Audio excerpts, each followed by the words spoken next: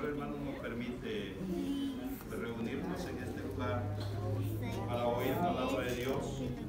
Yo creo que esta tarde el Señor nos está hablando, ¿verdad? Gracias a Dios, aleluya. Esta tarde el Señor, a través de su palabra, nos está hablando de una manera especial, donde cada uno de nosotros pienso que es importante, hermano, poner atención a la palabra del Señor. Ya que esta palabra, hermanos, es importante en nuestra vida, y siempre que leemos estos mensajes, estas historias, siempre, hermanos, hay una enseñanza para cada uno de nosotros, ¿verdad? Donde cada uno de nosotros, hermanos, debe de agarrar lo que le corresponde, ¿verdad? Sí, amén. Porque tal vez alguna parte no sea para mí, pero es para usted, ¿verdad?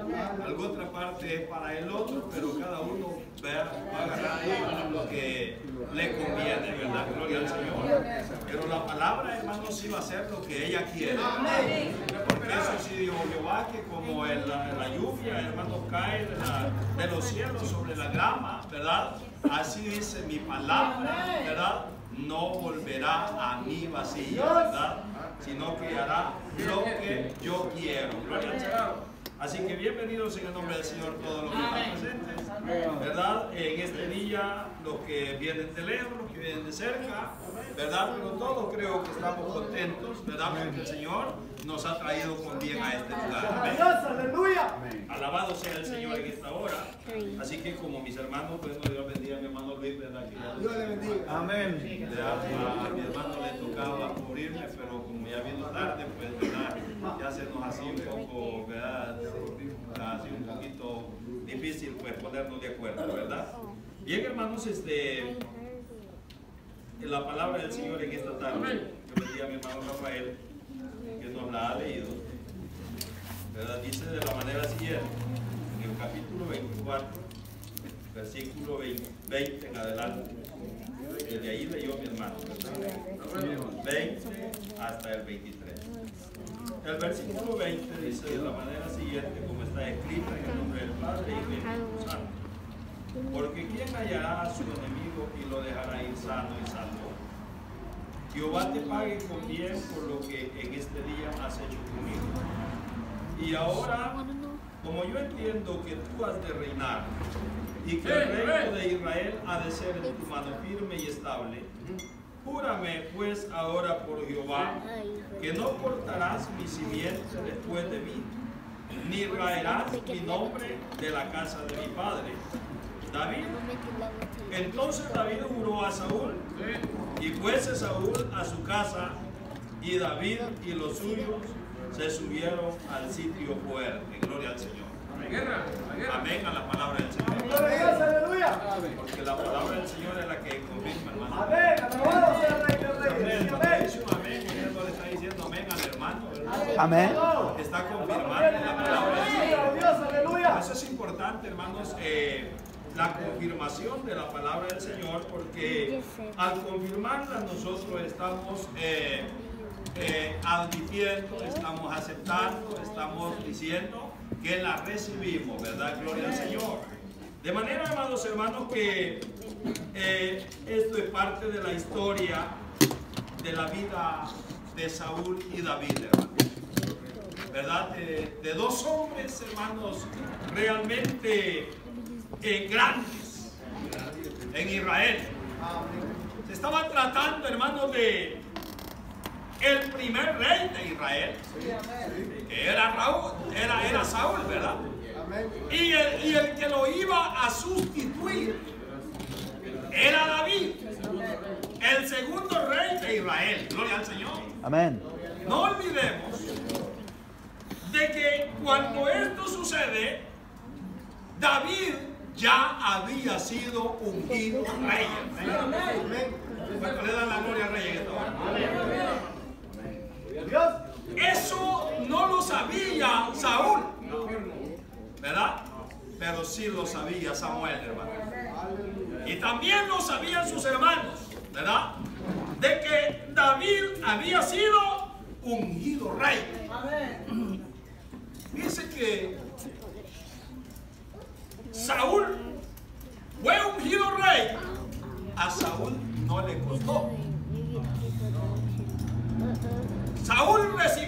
reinado en bandeja de plata. Se le presentó así, hermano. Amén. Él no andaba buscando el reinado, hermano. Él no andaba buscando, hermano, ser el líder del caudillo de Israel. Lo que él andaba buscando eran unas asnas, hermano. ¿Ves? Porque lo que Saúl era pastor de asnas, hermano. Él apacentaba asnas de su padre. Gloria al Señor en esta hora. Él no había aprendido, no había tenido alguna instrucción como para, hermanos, realmente apacentar algo digno de Dios, hermanos. Dios bendiga. Amén. Y en la búsqueda de las asnas es que, como el pueblo, ¿verdad? Dice que, hermanos, ya no quisieron que Jehová gobernara entre ellos y que Jehová fuera, ¿verdad?, a la guerra con ellos, sino que ellos pidieron rey, dice la Biblia, como todos los pueblos de la tierra, y dijeron: danos rey, Samuel, para que él vaya delante de nosotros y pelee. Gloria al Señor, porque el pueblo dejó de confiar en Jehová y confió en un hombre, hermano. Pero al pueblo de Dios se le ha enseñado a que no debemos de confiar en el hombre, sino que debemos de confiar en Dios. Aleluya, gloria al Señor. Porque eso fue lo que Moisés le pidió a Jehová. Le dice: si tú no has de ir con nosotros, le dijo, y no nos has de acompañar, mejor no nos saquen de aquí. Gloria al Señor. ¿Cómo no? Le dijo Jehová. ¿Verdad? Mi ángel irá delante de usted y él nos defenderá. Yo no quiero, dijo Moisés, que vaya el ángel, sino que tú vayas con nosotros. Ojalá al Señor en esta hora. Jehová tuvo que acceder a la petición de Moisés, ¿verdad? Porque no quedaba otra, hermano. Dios había prometido que él iría con ellos, ¿verdad? Dios bendiga a cada uno de nosotros. Pero en esta ocasión el pueblo dejó de confiar, hermanos, en el Dios grande, en el Dios poderoso, en el Dios guardián, Amén. en el Padre eterno, en el Príncipe de paz, amén, en el Señor de señores, en el invisible, en el poderoso, en el soberano, en el Señor, el Dios de la gloria, el creador de cielos y tierra, el que sobrevita en luz y danza el que cabalga sobre las alas del viento. Cuando dicen gloria al Señor. Amén. Cuando damos la gloria a Dios, porque Él está con nosotros. Él ha prometido estar con nosotros. Y ya hasta el fin del mundo, gloria al Señor. Estamos contentos en esta hora. Aleluya. El pueblo pidió rey. Y a Samuel le pesó en su corazón. Porque Samuel lloró cuando ellos despreciaron al Santo de Israel. Aleluya. El que salía y peleaba las batallas. El que vencía a los pueblos enemigos.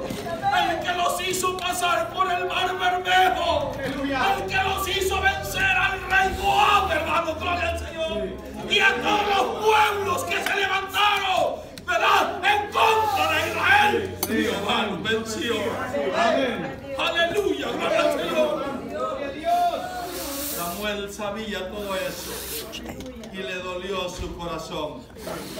Pero Jehová le dice: no tengas pesar, Samuel, porque no te han desechado a ti, sino que a mí te han desechado. Alaben a Dios en esta hora. Pero yo ya tengo el hombre que le voy a poner por rey, dijo él. Aleluya. Era un hombre grandote, un hombre de alta estatura. Era un hombre hermoso, gloria al Señor. Y dice que arriba de todos los hombres, él subía del hombro y podía verse en medio de todo el pueblo. Aleluya. Gloria a Dios en esta hora. Lo pidió el rey. Ahí andaba el hombre buscando las asnas, buscando los burros. Aleluya. En esa ocasión, en su primera ocasión, se encontró con Samuel. Amén. Y dice que cuando se encontró con Samuel, entró donde estaban todos los profetas. Y cayó, hermanos, el Espíritu de Jehová sobre Saúl. Y Saúl también profetizó. Su corazón todavía no estaba mal, hermanos. Su corazón estaba bien con Dios, hermanos. Gloria al Señor. Pero dice que hermano Samuel también le tenía preparado banquete a Saúl, porque lo iba a declarar y lo iba a ungir rey de Israel, hermano. Llegó a un cierto lugar y preguntó Saúl, ¿verdad? Porque él andaba ocupado en eso de las asnas y no las hallaba. Entonces, hermano, dice que preguntó que a dónde estaba el vidente, hermano. Gloria al Señor. Y lo mandaron donde Samuel, pero no era Saúl, sino que Jehová lo estaba mandando donde el profeta, porque Dios tenía el trabajo de ponerle rey a Israel. Dios bendiga a su iglesia, como el pueblo de Israel lo había pedido, hermano. Dios bendiga a su iglesia. Entonces dice la Biblia que cuando llegó donde Samuel, hermano, dice la Biblia que allí lo acogieron, hermano, y allí lo tuvo, hermano, y allí lo ungió Samuel, hermano, en Ramá. Dios bendiga a su iglesia. Allí lo ungió como rey de Israel en medio de todo el pueblo. Dios bendiga a su iglesia. Dijo Samuel, de las asnas despreocúpate, ya le digo, porque las asnas ya las encontraron. Les dijo, gloria al Señor, ¿verdad? Ahora tú tienes un trabajo que hacer y tú vas a representar a este pueblo y tú vas a ser ungido rey de Israel. Dios bendiga a tu iglesia. Aleluya. Y de repente le cayó todo. O sea que a ese le dieron el reino así, Gracias a Dios. ¿Ah? Le cayó como regalito, hermanos. Amén. Amén. Y de parte de Dios. ¿Cuántas veces el Señor nos regala cosas, hermano? Nos ha regalado algo y nosotros lo tenemos en menosprecio. Cierto, hermano. ¿Cuántos le dan la gloria al Rey en esta hora? Entonces, hermano, dice que Saúl, hermano, fue presentado ante el rey, se le puso las condiciones al pueblo, lo que tenían que hacer. El pueblo contento porque ahora ya tenían rey. Un año reinó Saúl bien delante de Jehová, hermano. Dios bendiga a su iglesia. Un año reinó Saúl, hermano, derechamente delante de Jehová, hermano. Gloria al Señor. Y de allí, hermano, comenzó torcidamente, hermano, a caminar, hermano, mal delante de Dios. Dios nos ayude, hermano. Si andamos con los pies, ¿verdad?, fuera del camino, enderecémonos, hermano. Aleluya. Gloria al Señor. Parémonos en los caminos y preguntemos por hacernos aquí cuál sea el buen camino y andemos por ellos. Alabado sea Cristo en esta hora. 39 años caminó Saúl, porque reinó los 40 años.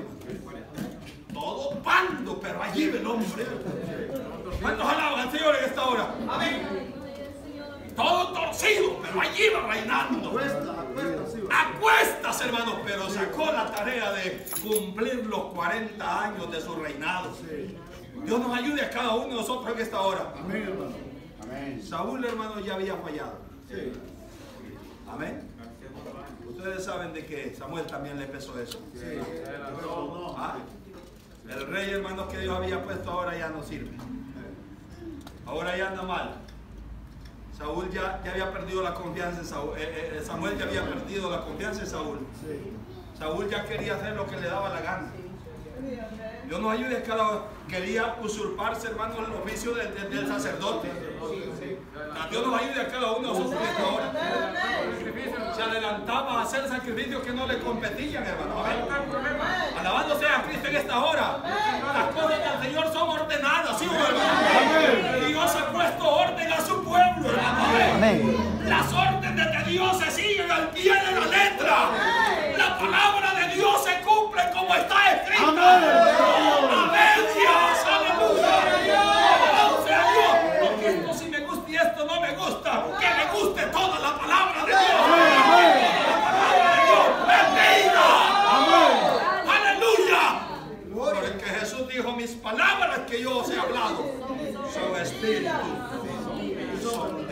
Amén. Estamos contentos, ¿verdad? Alabado sea Cristo en esta hora. Amén. Hay cosas que nosotros las queremos hacer a nuestra manera, a nuestra conveniencia. No, mi hermano, si hay reglas, Sí, es cierto, hermano. hay que seguirlas. Amén. La palabra del Señor, hermano, es recta. Los mandamientos de Dios son inmutables. Los mandamientos de Dios son bendición para nosotros. Amén. Pero hay que cumplirlos. ¿Ah?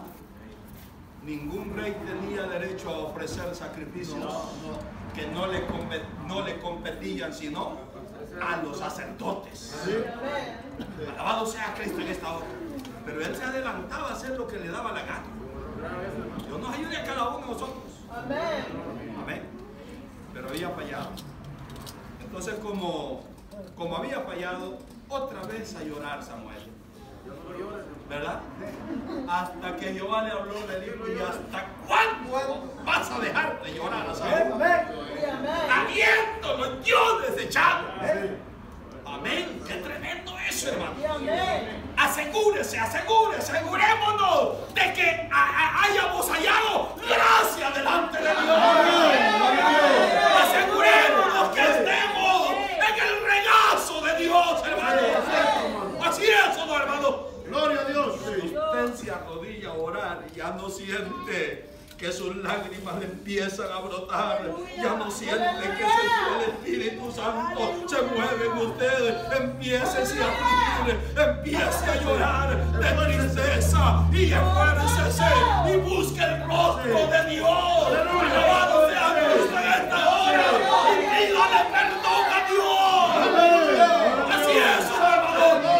Es posible que andemos en soberbia, es posible que andemos en altivez, es posible que andemos en arrogancia, pero si andamos así, no hay bendición, hermano, porque solo hay una condición de que Dios se manifieste en nuestra vida. Si mi pueblo se humillare, todos queremos humillarnos.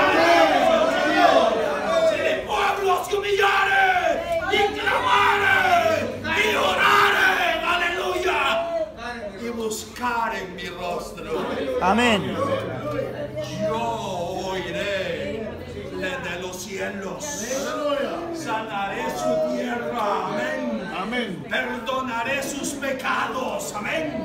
Alabado sea Dios en esta hora. Hay poder en Cristo. Sí. Hay poder. ¿Hasta cuándo? Le dijo. Vas a dejar de llorar a Saúl.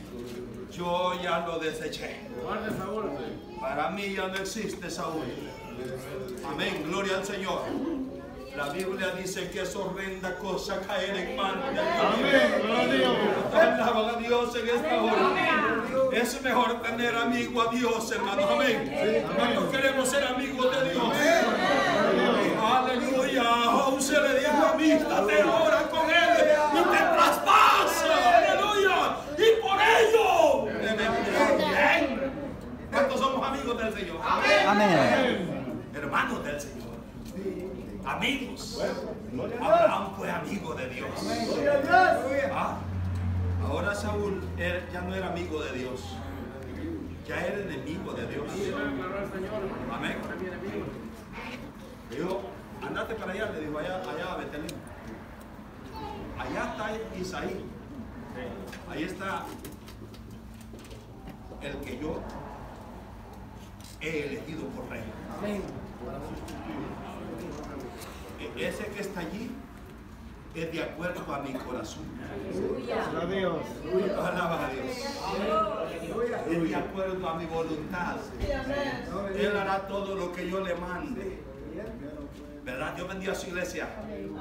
¿Cuánto tiempo habría examinado Dios a David? ¿Ah? ¿Cuánto tiempo, hermano, lo había venido examinando, hermanos? El Dios de los cielos a David.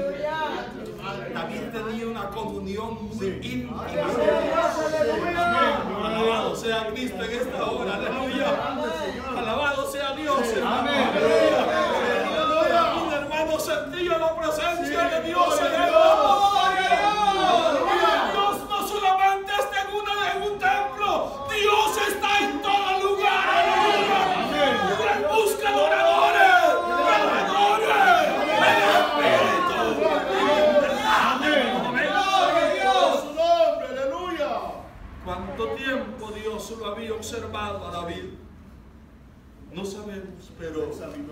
Pero Dios le había puesto su mirada.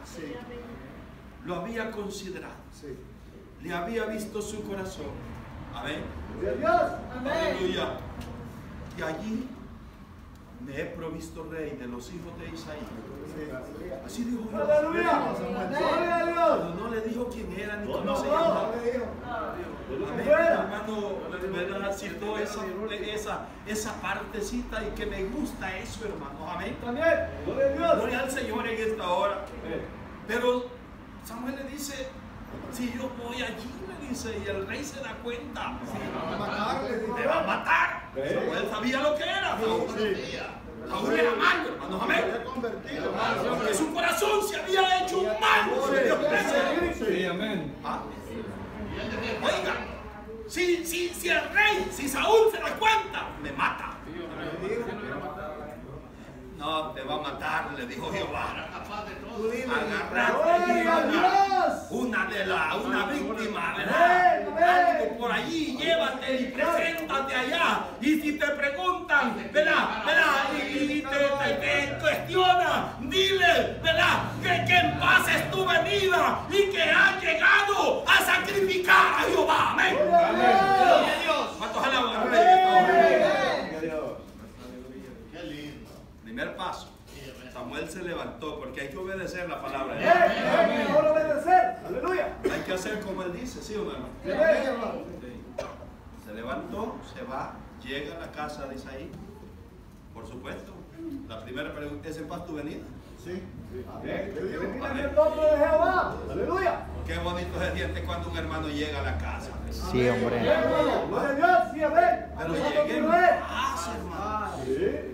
Es que cuando el hermano llega en paz, hermano, y le da la mano, y le da ese abrazo, se siente el calor del Espíritu Santo. Gloria al Rey en esta hora. Aleluya, gloria al Señor. Se mueven las entrañas de misericordia. Aleluya.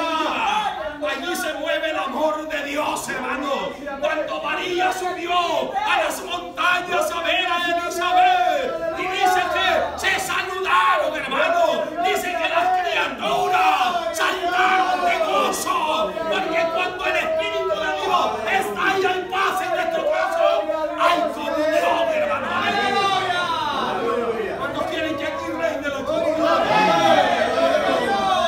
Que aquí reine el amor, hermano. Pero no el amor, ese amor ficticio, sino el amor de Dios. Aleluya. Ese amor por el cual podemos, hermanos, entender cuál sea la anchura, la longura, la profundidad, la altura y el amor de Dios que excede a todo conocimiento. Por supuesto, ¿es en paz tu venida? Sí, dijo él. He venido a sacrificar a Jehová. Sí, amén. Eso era todo. Y dice que santificó a Isaí. Y santificó a sus hijos. Amén. Y estando presente se le fue presentado el primero. Eliab. Se alegró. Es posible que de ojos azules. Rubio. Es posible que de cabello crespo. ¿Cuántos le dan la gloria al Rey en esta hora? Era grandote. También era algo muy parecido a Saúl. Aleluya, cada uno de nosotros en esta hora.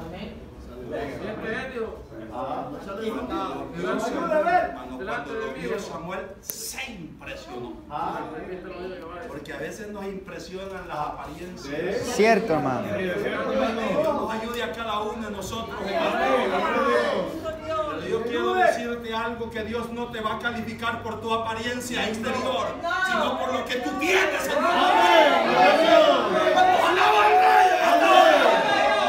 Dios te va a justificar por lo que hay dentro y no por lo que hay fuera.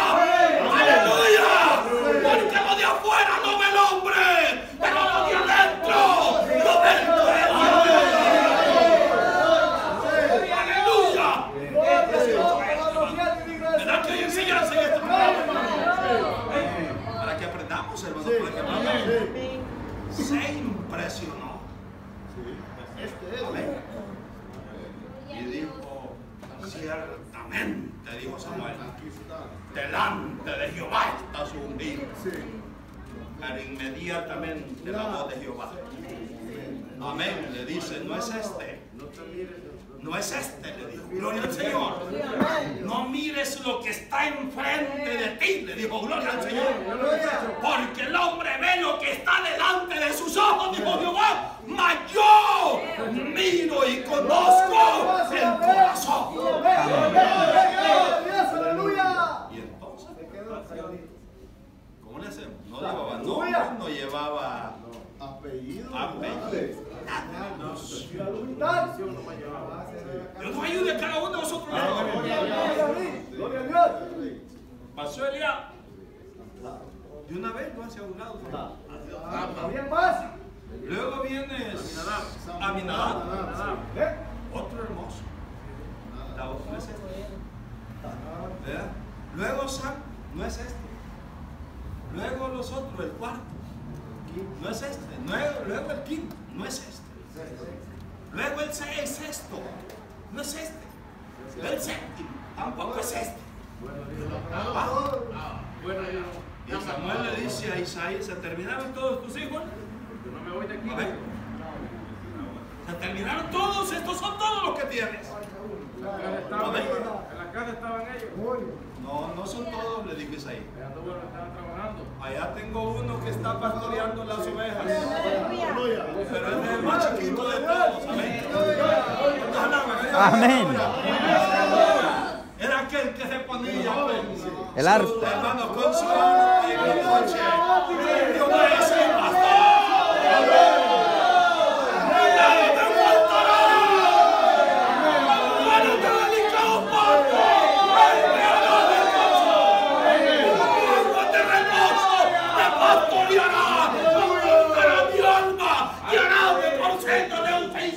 Por amor a su nombre. Amén. Valle de sombra y de muerte, no temeré mal alguno, porque tú estarás conmigo.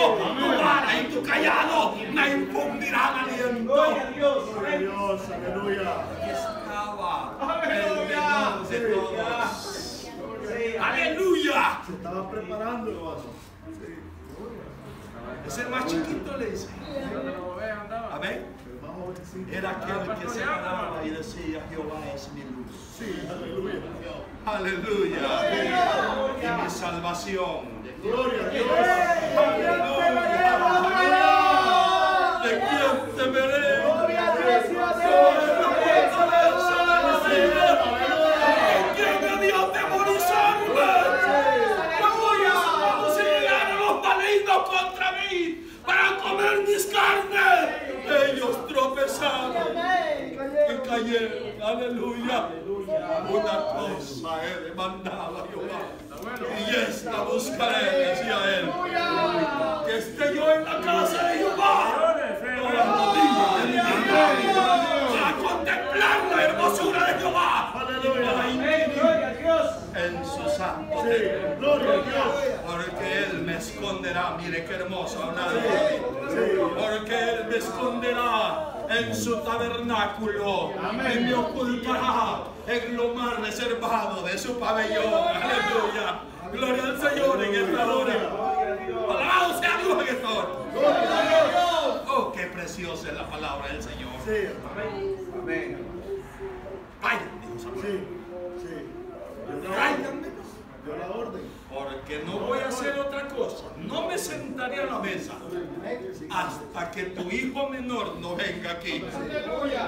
Aleluya. Va un siervo a traer a David, hermano. Aleluya. Y cuando venía apareciendo David, Gloria a Dios. era un mancebo hermoso. Era blanco y rubio. Así dice la Biblia. Era hermoso para ser. Aleluya. Era robusto. Aleluya. Y fue viéndolo Samuel. La voz le dice: este es.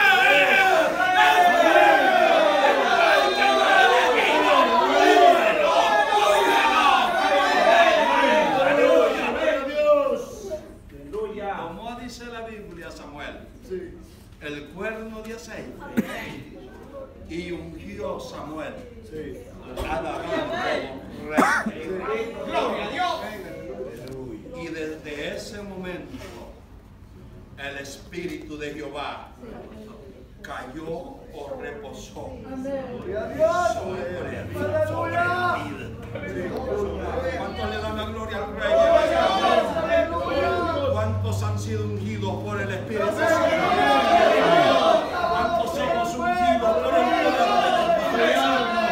Alabado sea Cristo en esta hora, porque si usted no está ungido con el Espíritu Santo, usted es un metal que resuena y símbolo que retumbe. Aleluya. Usted no tiene valor, pero si en usted está el Espíritu Santo, usted tiene el poder de Dios. Amén. Y reposó desde ese momento el Espíritu de Jehová sobre David. Amén. Amén. ¿Se da cuenta que no le están poniendo una corona? Es ungido como rey. Es ungido como el pueblo. Porque los reyes tenían que ser ungidos. Así es, hermanos. Saúl fue ungido como rey. David fue ungido como rey. ¿Cuánto le dan la gloria al rey en esta hora?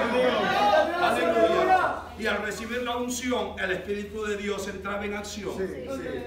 Amén. ¿Verdad? Y era el Espíritu Santo quien los impulsaba, los llevaba, los guiaba a hacer la voluntad de Dios. Algo que David siempre tuvo cuidado es consultar a Dios de todo lo que él iba a hacer. ¿O no es así, hermano? Amén.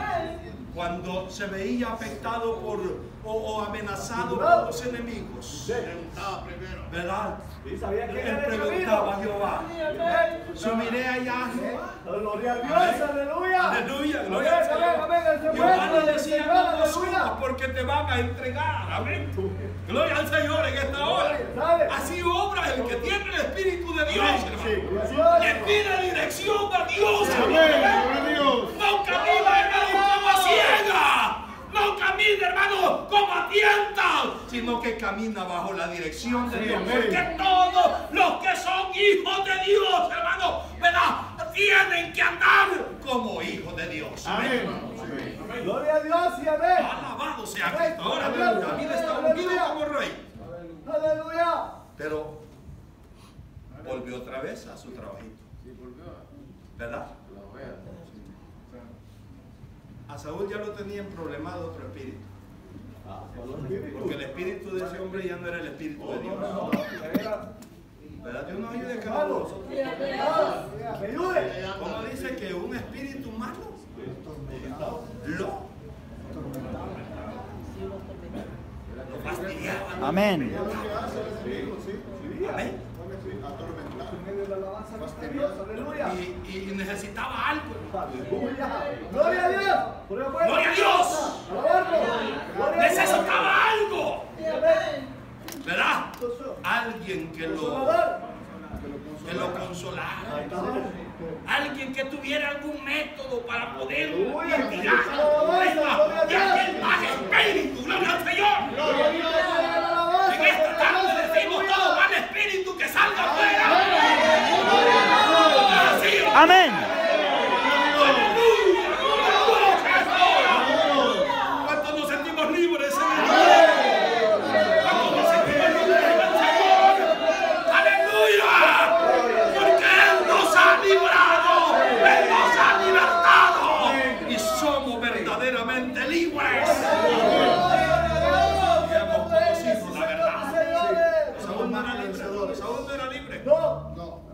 Entonces le dijeron: en Betlén hay un muchacho que sabe tocar bien el arpa.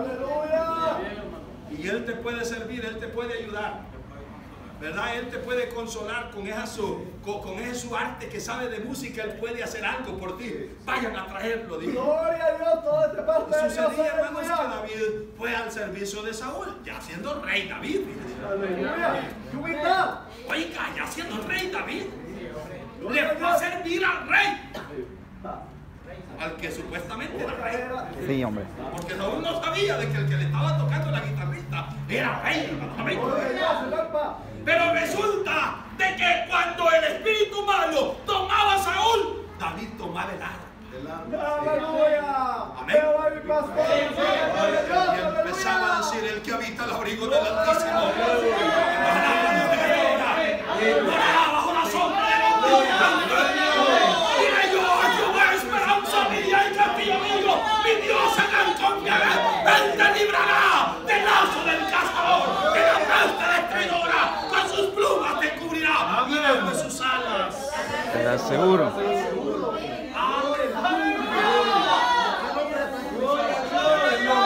empezaba a dormir. Empezaba la tranquilidad. Aleluya. Nos alaban al Rey en esta hora. Nosotros no necesitamos un músico. Ahora lo que necesitamos es el poder del Espíritu Santo.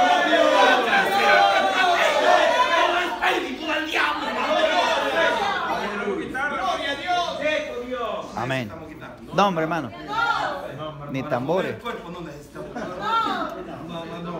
Estamos contentos. Pero David fue y regresó con su padre. Otra vez. A cuidar las ovejas. Amén. Porque estaba sujeto a su padre, a pesar de haber sido elegido rey. No había que cuidar a las ovejas. Y el que se mandó a otro por allí, hermano, cuando vio al león, Corrige. porque no era pastor, hermano. Amén. Si veían al oso, también corrían. No es fácil estarse bañando en la noche, hermano. Amén. Pero David recibía las lluvias de la noche. David no se quitaba ni un momento de las ovejas, de ese rebaño que le habían dado a su cargo, hermanos. Aleluya, él no se quitaba. Y quizás dijo Isaías: no, hombre, qué inútiles estos, no hay ni uno que cuide bien la oveja. A lo mejor se las estaban comiendo los lobos. Sí, hombre. A lo mejor se las estaban comiendo los leones y aquellos estaban por allí, ¿verdad? Miedosos. Amén. Pero David tenía un secretito en su cabecita. Gloria al Señor. ¿Cuántos alaban a Dios? Y eso no lo sabían ni sus hermanos, ni su papá, ni su mamá, ni nadie. Solo lo sabía él. Por eso es que él alababa a Dios. Amén. Por eso es que él, hermanos, cuando hablaba de su Dios, lo hacía con tanta, hermanos, abnegación tremenda.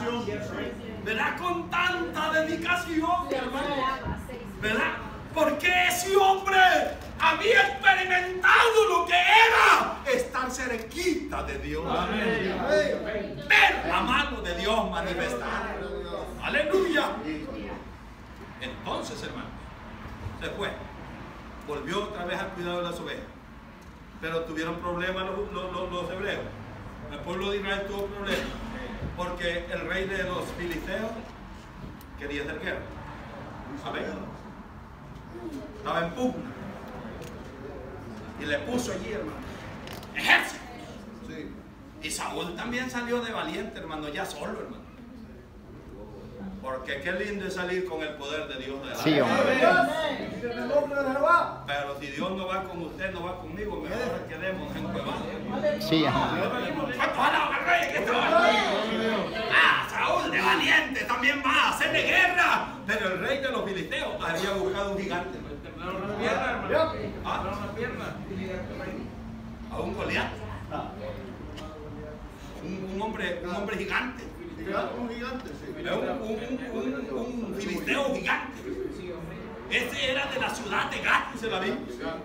Los gigantes, hermanos, por lo general tenían 6 dedos en cada mano. 6 dedos, o sea, 24 dedos.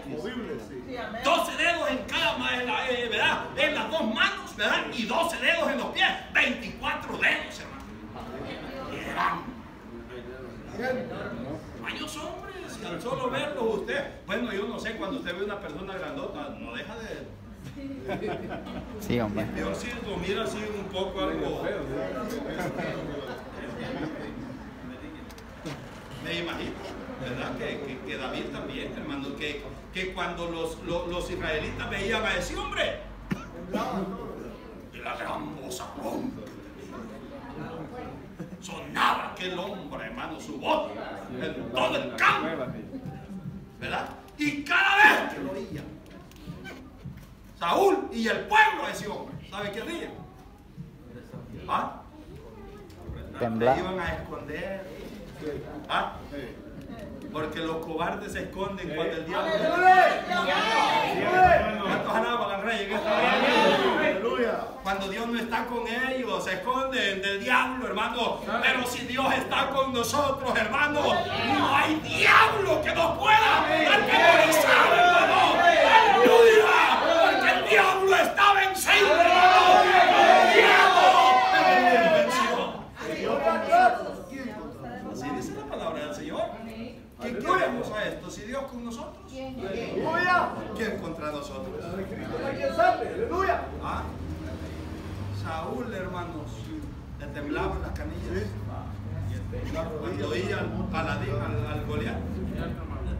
Pero dice que otra vez tuvo necesidad el Saúl de llamar a David. En esta ocasión lo mandaron con un montón de cosas ahí, comida y todo. Queso, crema, panes, higos, ¿verdad? Hermano, toda una provisión, hermano, que llevaba David. Aleluya. Pero a David algo lo llevaba. Algo iba sintiendo en su corazón. Gloria a Dios. Y cuando llegó al bagaje, hermanos, no se quedó allí.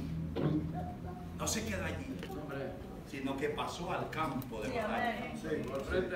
Pasó allá donde estaba el escuadrón de Israel y el escuadrón de los filisteos. Amén. Y de repente que oye, hermanos, ¿verdad? Las palabras de aquel hombre grandote, el filisteo. ¿Ah? Y dijo él, ¿y quién es ese incircunciso? Dijo él. Amén. ¿Y quién es ese incircunciso? Dijo él, para que provoque así los escuadrones del Dios viviente.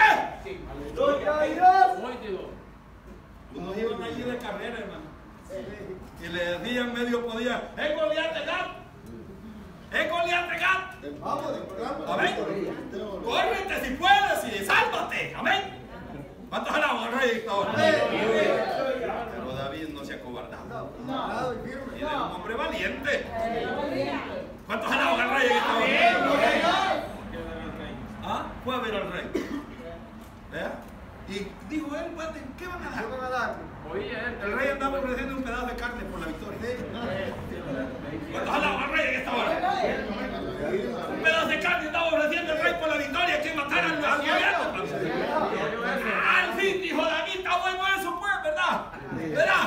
No sería poco ser yerno del rey, dijo él, pero me parece que eso no es lo que le interesaba a David, sino que lo que lo movía, el celo que tenía, la preocupación del diablo.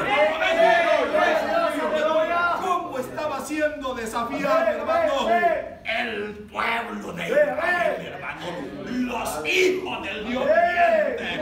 Verá, el Israel de Dios, hermano, estaba siendo afrentado, avergonzado, humillado, hermano, hasta el polvo. Amén. Aleluya. Gloria a Dios. Pues el rey le llegó el comentario de David, lo mandó a llamar. Y le dijo el rey, ¿podrás tú ir y pelear con ese hombre? Sí, le dijo. Aleluya. Sí, yo voy. Pero ¿cómo? Le dijo Saúl. ¿Cómo? Mira, si tú eres hermoso, no pareces un guerrero. ¿Cuántos alaban al rey en esta hora? Tú eres un jovencito, un mancebo. ¿Ah? No tienes talle de que hayas peleado alguna vez. Amén. Y ese hombre le dijo, ese hombre guerrero desde su juventud. Ese hombre desde su juventud es diestro en la guerra. Gloria a Dios. Nada de eso le dijo David. ¿Ah?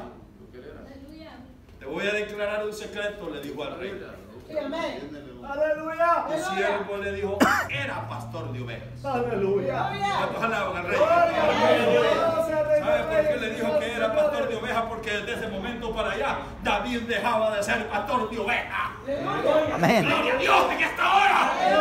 Y iba a empezar a pelear por el reinado que Dios le había conferido, hermano. Alabado sea Dios en esta hora. Que Dios bendiga a los que están peleando por ese reinado eterno. ¿Cuántos quieren estar en el reino de los cielos? ¿Y cuántos queremos ser montados como reyes? ¡Aleluya! La Biblia dice que Él nos ha hecho reyes, sacerdotes. Dios hizo. Amén. Gloria a Dios.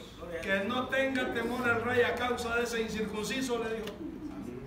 Porque yo te voy a decir, le dijo, que cuando yo era pastor de ovejas, sucedía, le dijo, que cuando venía un león y tomaba una de mis ovejas, yo lo mataba. Gloria a Dios. Gloria a Dios. Sansón tenía poder de pelear con un león, hermano. Dios bendiga a su iglesia. Pero David también se había enfrentado al león y lo había matado, ¿sí o no?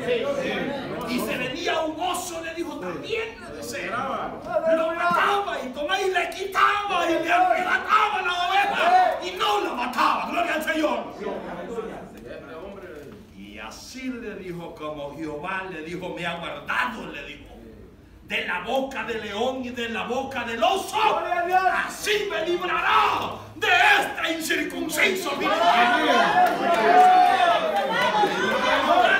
David no estaba hablando al aire. David sabía en quién confiaba. Gloria a Dios en esta hora, hermano. Aleluya. Veía que se empezó simbólicamente. Oiga, simbólicamente se desvistió Saúl, su vestido de guerra, su coraza, su almete, su espada, sus botas, ¿verdad? Su casco, ¿verdad? Y todo el equipaje de guerrero. Y cuando David está con aquel armatoste encima, No podía. empezó a caminar. Se sentía tan pesado. ¿Cuántos alaban al rey? Dijo David, yo no sé andar con esto porque yo nunca lo he acostumbrado. Aleluya. Alabado sea Dios en esta hora. Inmediatamente se despojó de aquello, porque para David las armas de su milicia no eran terrenales, sino que eran poderosas. Amén. ¡Hay poder en Cristo! ¡Aleluya! ¡Bendito sea Dios! Para David lo que valía era el poder de Dios. Amén. ¿Sí o no, hermano? Amén, hermano. Yo no puedo andar con esto. Oh, pero no dijo no voy. No dijo no voy. Porque no es con espada, Ni con ejército, hermano. ni es con ejército. Aleluya, gloria a Dios. Sino con mi Espíritu Santo. Ha dicho que los ejércitos.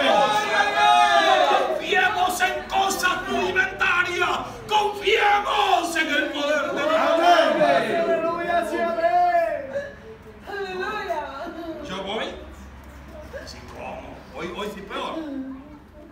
No vas, mira, no llevas ninguna defensa. Sí, pero voy. Aleluya. Y lo único que andaba David era su calladito. Andaba una onda. Y andaba un zurrón, o sea, un borrego. Aleluya. Ay, hermano, qué tremendo. Cuando el ejército, los siervos de Saúl vieron a David caminar, hermano, porque aquel hombre allá estaba parado. Estaba, hermano. Amén, gloria al Señor. Que salga uno de ustedes, ese valiente que hay dentro de ustedes, que salga. Y si me vence, nosotros seremos sus siervos. Y si yo lo venzo, nosotros vamos a ser siervos de ustedes. Amén. estaba bien acorazado, tenía lanza, almete, greba, hermanos, coraza de hierro, escudo, hermano, y todo, hermano, la rudimentaria del diablo. Dios bendiga a la iglesia. ¡Aleluya! ¿Ah? Cuando David pasó por el arroyo, porque había un arroyo de por medio, David se detuvo un poquito solo para recoger unas piedritas. Hablamos del rey en esta hora. Oiga, empezó a agarrar una piedra por su tamaño y por su peso. Ideal como para accionar. Sí, hombre. ¿Ven? 5 piedras lisas y las echó en su zurrón y pasa al otro lado y se pone a la vista del gran paladín. ¿Cuántos alaban al rey?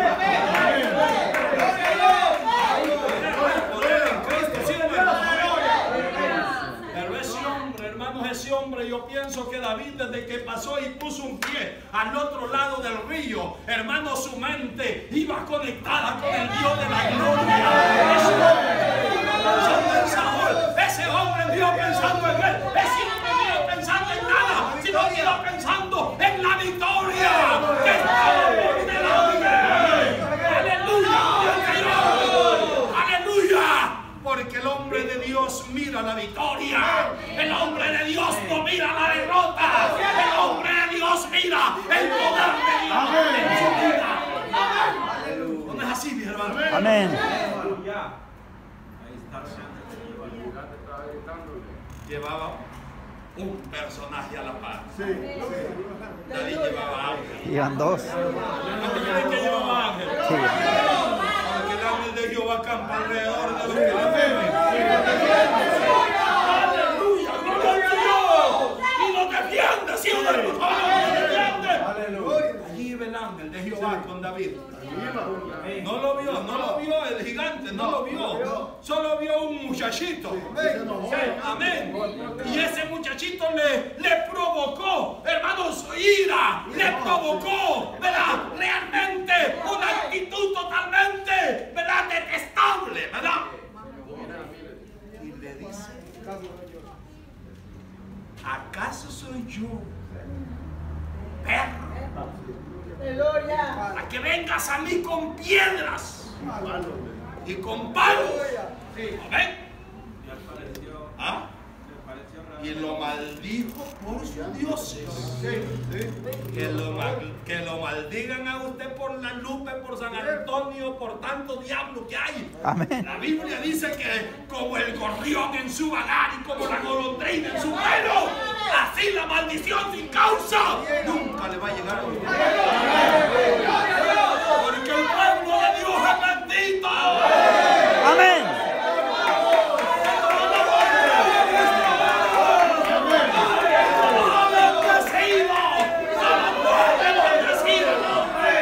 Maldito lo que te maldijere y bendito lo que te maldijere. Aleluya. Lo maldijo por sus dioses. Y le dijo: ven, acércate. Ahora voy a dar tus carnes a las aves del cielo y a las bestias del campo. Aleluya. Pero dice que David le respondió y le dice: hermano, tú vienes a mí, le dijo, con espada y lanza, gloria al Señor, y con escudo, pero yo vengo contra ti, le dijo, en el nombre de Jesús.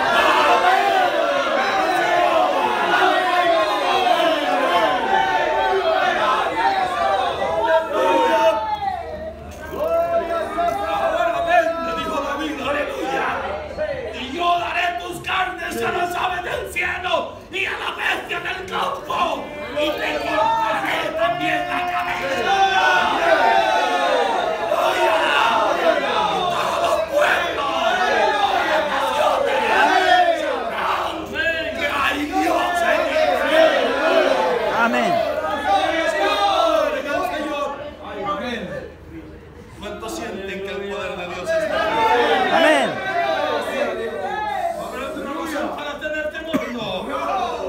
aquí está el valiente con nosotros. Esas palabras provocaron más al gigante. Y se apresuró hacia David, caminó hacia adelante. Pero David se corrió para atrás, ¿verdad? No, mano.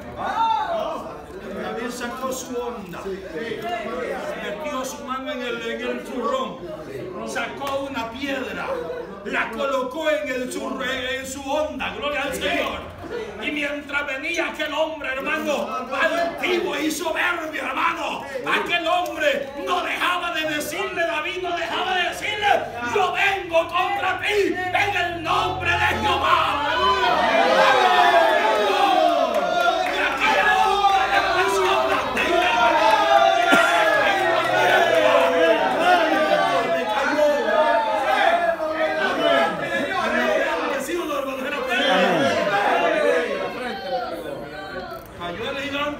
Cayó.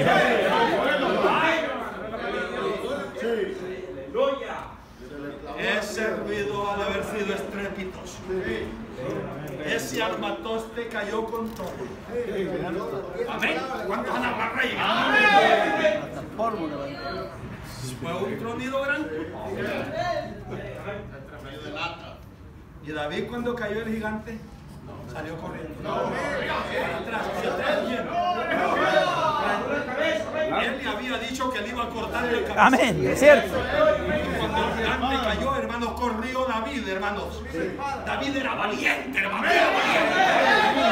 Era el espíritu de Jehová en él, hermanos. Alabado sea Dios en esta hora. Le quitó la espada ahí. Sí. Gloria a Dios, aleluya. La misma le agarró la melena. Sí. Y la levantó en alto, hermano. Sí. El diablo está vencido.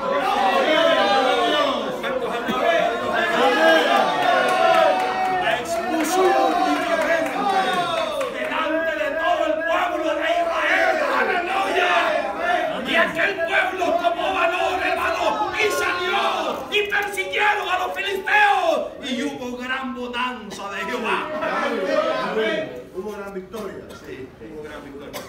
Pero el problema es cuando ya David iba para la ciudad. La noticia se corrió rápido. Porque los buenos, hermanos, siempre se corren también. Sí, amén. ¿Verdad? Dios nos ayude a cada uno de nosotros en esta hora. Y al diablo no le gusta, hermanos, que nosotros contemos lo bueno. Amén. Al diablo le gusta que contemos las derrotas. Sí, amén, es cierto. Pero no las victorias. Por eso usted, cuando el Señor haga una obra en usted, testifíquela. Amén. Dígala. Diga: el Señor me ha sanado. Diga: el Señor me ha sacado adelante. Amén. No le gusta eso, pero testifíquelo. Aleluya. Saúl ahí estaba pendiente de lo que sucedía. Las muchachas, las doncellas, todas salieron con panderos. A celebrar y danzando. Y decían: Saúl mató a sus miles y David mató a sus 10,000. ¡Aleluya! ¡Gloria a Dios! Saúl mató a sus miles y David mató a sus 10,000. ¡Gloria a Dios! ¡Aleluya! Una palabra basta para que el diablo encizañe su corazón. ¿No es así? Pero no le ponga atención a las palabras vanas. Ni a la voz del diablo. Mantengámonos firmes, cuidemos lo que el Señor nos ha dado. Alabado sea Dios en esta hora. Digo el rey: ¿qué es esto? Que David mató sus 10,000 y a mí solo miles. Si a este solo falta que le den el reino. Ya era de David. Si él ya no tenía nada. El reino era de David, hermano. Alabado sea Dios en esta hora. No, de ahí empezó el problema. En una ocasión no quiere traspasar Saúl contra la pared. Lo quieren clavar en la pared. Pero como David no era fácil. fácil tampoco. David era como el corzo. Amén. Que se escapaba de la lanza del balanceo. ¿Verdad? Y era como el ángel que se escapaba del arco, ¿verdad? Del ave, hermano, ¿verdad? El que caza aves. ¿Verdad? Ese hombre andaba a la expectativa. Cuando vio la acción de Saúl, se esquivó tantito y la lanza cayó. Estemos dormidos, hermano. Estemos dormidos. Porque todo el que está dormido es que el diablo lo va a clavar en la pared. No, en esta hora. Pero si estamos despiertos, el diablo no nos va a agarrar. Amén. Aunque vengan dardos como vengan, hermano, usted va a estar armado del escudo de la Estamos contentos en esta hora. Tal vez no están centrados al asunto del perdón y la misericordia y todo, pero a mí me gusta esta historia. Amén. A mí me gusta este tema. Y siempre que hablo de esto, yo me gozo. Porque es victoria. Aquí no estamos declarando derrotas, hermano. Pero David, hermanos, fue un hombre misericordioso. Sí, era el corazón de Jehová. Un hombre de corazón recto delante de Dios. ¿Lo perdonó a Saúl o no lo perdonó? ¿Sabe qué le dijeron sus amigos? ¿Tu compañero? Jehová te lo ha puesto en tus manos ahora. Hay hermanos que no pierden tiempo, hermano. Sí, es cierto. ¿Ah? Y dice, ahora es el día que yo me desquito. Ahora le voy a decir al fulano por medio de esta palabra que han predicado. ¡Ay! Le voy a decir al fulano. ¡Ay! Le voy a decir a la fulana.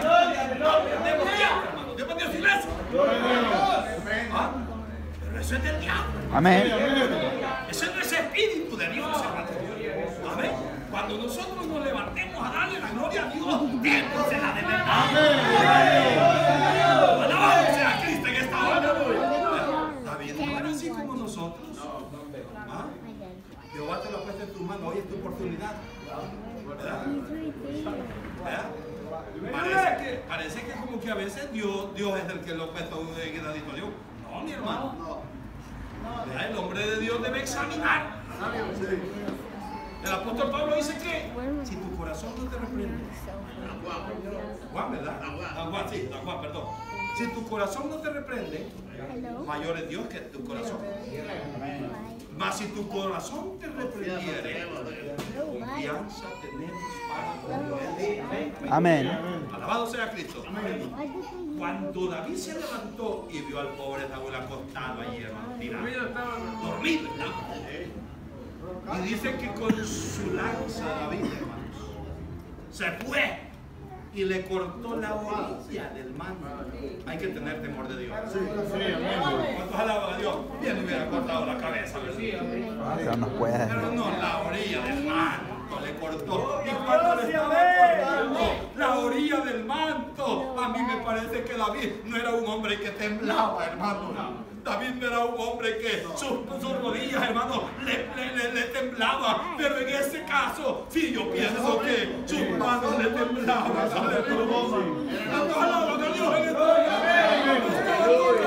El manto del vestido de Saúl le estaba cortando la orilla, la orilla del manto. Y dice que le pesó en su corazón.